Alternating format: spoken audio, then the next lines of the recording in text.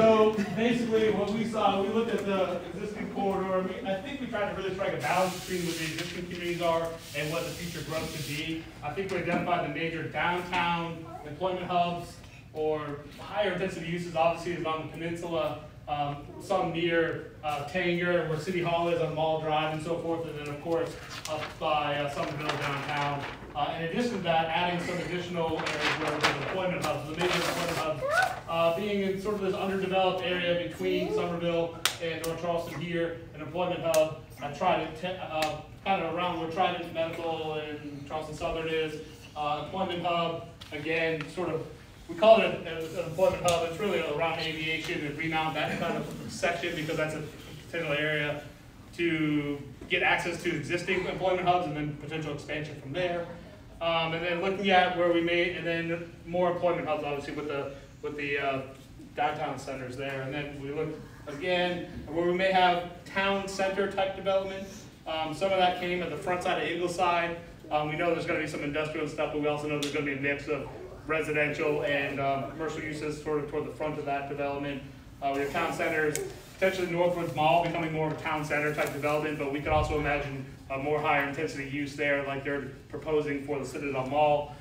We have sort of town center here near Carner, which is sort of, I don't know if you guys know where that area is, but in the city of North Charleston we have a really high, we have a lot of land where we can build a lot of sort of civic infrastructure, playgrounds, ball fields, gymnasiums, senior centers, and so forth, connected to an area where there's a pretty ample commercial district and residential. So it all kind of comes together to make sense to have sort of a neighborhood level, neighborhood scale town center there.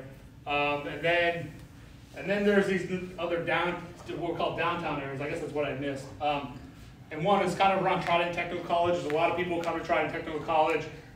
There, we need to get some more people living near where they're going to school. There's been some recent investments with the aviation or avionics building and so forth. So I think that area of Rivers Avenue has ample space to grow. We also have a downtown neighborhood looking at the intersection of McMillan where the Navy Hospital is at McMillan and Rivers. Downtown neighborhood where the Magnolia development is proposed. I think those are those major ones there. And then interspersed between there are sort of the neighborhood level stuff.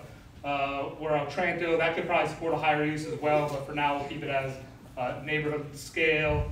Actually, where we sit today, this would be just south of here, but this is mixed-in development, Durant Avenue. It is really a crossroads where we are now. There's not good connectivity between this building and that line at this point in time, but we think that there is ample opportunity for redevelopment in that area as well.